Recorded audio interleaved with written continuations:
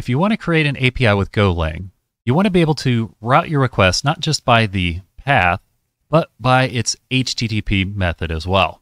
So you've probably taken a look at Gen and Gorilla Mux.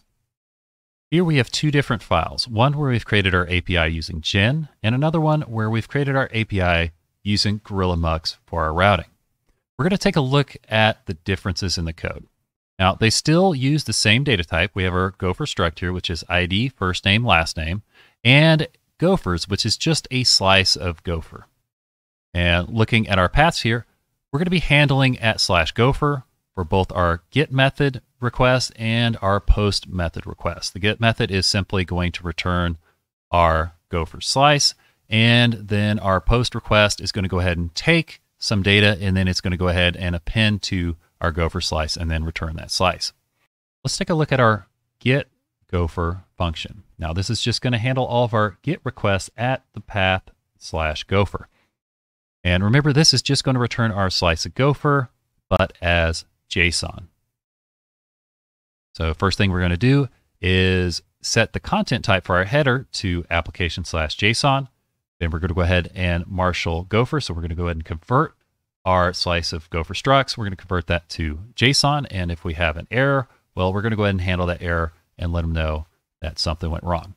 Obviously, the return is going to make sure that this part doesn't run. Now, notice that we're passing in a status code here, but we're not passing in a status code here. So let's go ahead and show why you don't have to do that. So for our write method, if write header has not yet been called, write calls write header HTTP status code OK before writing the data. So if we take a look back here, we've ran it in here, but if we made it to this point in the code, we have not wrote that yet. So we're saying, hey, the status code is 200. So that's why we didn't have to put that in this section here.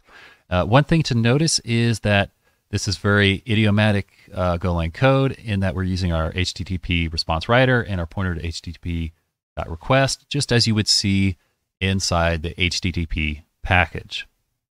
Now, if we take a look at our function over here for Gen, we have our get Gophers function, which is going to handle all of our get requests at path/Gopher. And we're passing in a pointer to gen.context. Now, notice that, no, this is not quite the idiomatic way of doing it, but it's not like we're missing a lot of features. So taking a look at that, obviously the request and response, we have a lot of different methods that we can use, but if we go over to the gen package, type context has quite a bit of features that we, quite a bit of methods we can use. So I wouldn't say that the amount of methods we have is sparse. So we have plenty of stuff to work with there. So the one we're going to be using here is indented JSON, which is going to take our status code and our data type. Now, as you can see, this accomplishes quite a bit in one line of code. So it's automatically going to go ahead and set our content type to application/JSON. It's going to go ahead and pass in a status code. If it works, it's just going to it's going to say 200. If it doesn't, it's going to let them know. And then it, of course, serializes, it converts it to JSON. So as you can see, sending JSON with Gen is not only just really concise, but it's just really simple and easy to use. So let's go ahead and run this. Over to Postman. And remember, it's a get method @/Gopher. So we hit send. And as you can see, we have our slice of Gophers in JSON. So go back to our code here. Let's go ahead and run this for the other package.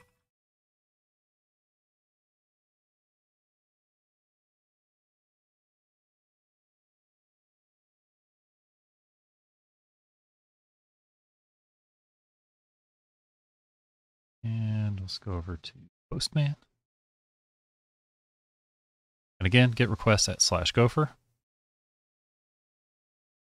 Here we go. All right, let's go ahead and take a look at our code for our post request.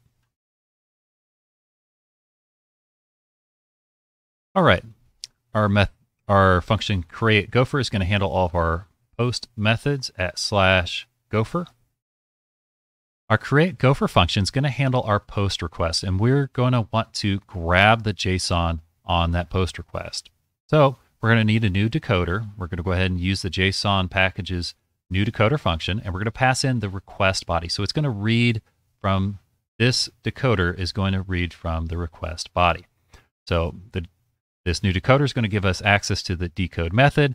And so this is going to attempt to take that JSON and convert it to our Gopher data type, saving it into our new Gopher variable. If it is not effective, well, we're going to go ahead and have to handle that error. So we're going to go ahead and let them know, like, hey, something went wrong. And of course, the return here is going to make sure the rest of this doesn't run. But let's assume that it does decode it, and we change it over to our Gopher data type. Well, we're going to go ahead and close the body so we're not losing resources. We're also going to go ahead and append this new struct, this Gopher struct, to our slice of Gopher structs.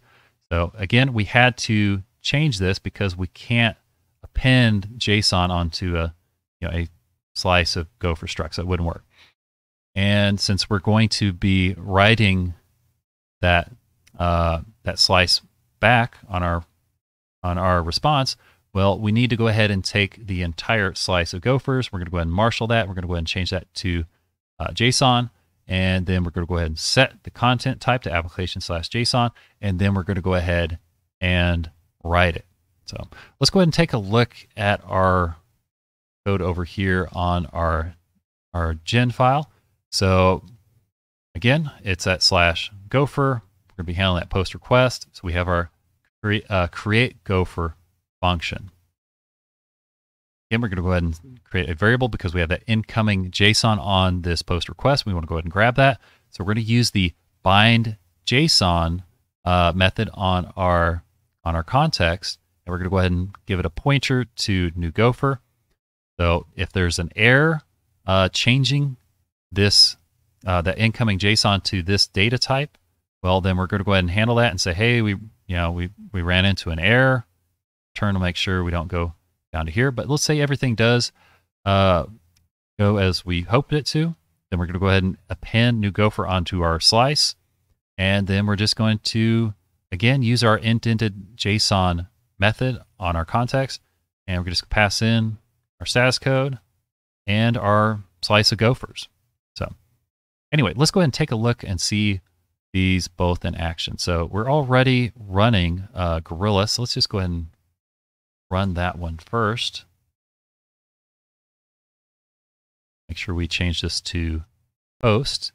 And under the body, I'm just going to click raw. So let's go ahead and paste in our data. So on our last one, we only had two of those structs. And let's go ahead and send and see if we get our third. There we go. So retrieve that data, we appended that data, and we sent it on our response. Anyway, let's go ahead and run the other one.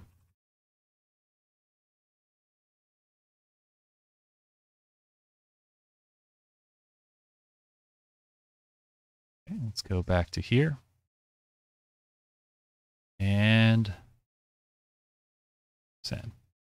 All right, there we go. So we went ahead and sent our data and got appended it and got our response back. So if you're going to create an API and you want your code to be as idiomatic as possible with the Golang way, well, you're going to go with Gorilla Mux. You're going to use the HTTP response writer and the HTTP request. On the other hand, if you enjoy the conciseness and ease of use as I have, well, you're probably going to go with Gen. For instance, taking that incoming data on that post request and binding it. Well, I mean, that's just one line of code here, and of course, the error check. And if you want to send stuff out, well, again, just one line of code. Real simple, real easy to use, and it's just been a real joy. If you like the content, please like, share, and subscribe. Big thank you to everybody who's been sharing the content. We've had an uptick of subscribers, and it is greatly appreciated. Hope you enjoyed the video, and I'll see you in the next one.